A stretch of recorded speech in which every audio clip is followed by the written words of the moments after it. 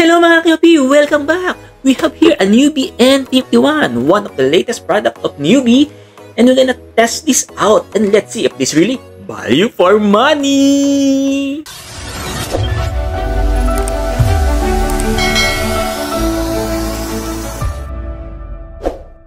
So first, let's unbox this and let's see what's inside. Yep. So meron siyang carrying case, plus the headset, USB Type-C, and additional earbuds. So, depende sa size ng earlobes nyo. Yan. So, mga kayopi, meron tayo dito newbie headset. Actually, this is my old one, the newbie N50.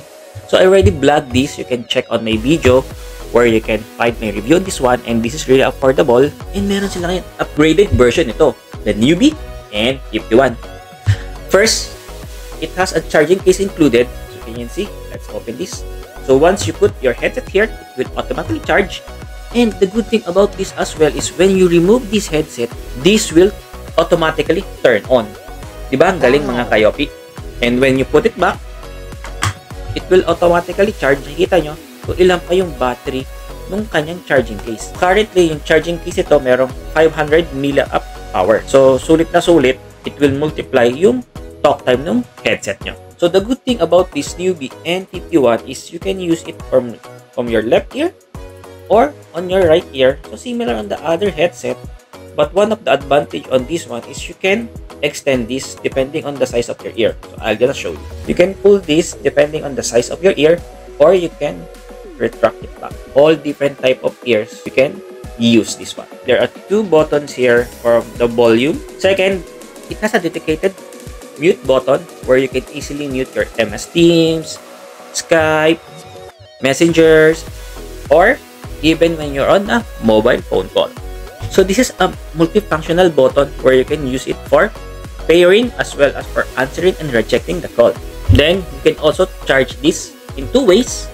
Either you charge directly on this using a USB Type-C, or you can just dock it in the charging case, right, just like this. See, it will automatically charge it. And this charging carrying case have 500 mAh of battery. So it can charge multiple times your headset. You just need the USB Type-C port here. And one more thing, the good thing about this headset is you can use this for 15 hours talk time. That's more than enough on what you need for a day. And not only that, just put it back in your carrying case and it will automatically charge it. And that will give you an unlimited talking time. When you are not using it, it will automatically charge it. The other thing that's quite good about this is you can connect this on two devices. Either you can connect it in your laptop and in your phone, and you can use it simultaneously. That could be good or bad. Good because it will automatically transfer if someone's calling in your phone. But let's say it will become quite bad. Let's say you're on the meeting on using your laptop and someone call you, it will automatically transfer that call to this headset. Then you can reject or cancel it using this headset. Therefore, it will interrupt your existing call in your computer if ever it's connected to your mobile. So that's the good or bad thing. It depends on you. And by the way, you can use this in multiple scenarios. I can use it in the left side, or I can use it in my right ear if I'm already tired using it. Just easy on, just like that. And you can use this while driving, working, and even vlogging. I'm gonna show you now. I'm gonna test it recording my phone using this headset without the newbie M51 and compare it with the newbie N51. You can see outdoor and indoor testing. So let's test it out. So yan mga kayoki, we are outside the balcony using the microphone of our Samsung S22 Ultra. Try natin ngayon yung headset ng newbie N51 kung maganda ba noise cancelling. Naririnig ba niya yung outside or yung voice ko lang ba talaga? So yan mga kayopi, we are now using the newbie N51. May mga tricycle na dumadaan, some cars, road. So I'm not sure if you can hear the background noise, but currently I'm using the newbie N51, the newest headset that they have. So I think you can hear me loud and clear. So may mga aso dito naririnig, horn. So hoping yet maganda yung noise cancelling niya. tingnan natin. Mga kayopi, we are here in the TV with a volume of 18. I'm quite near in the TV and you can hear the videos also of my voice. So you can clearly hear the background noise or the TV sounds.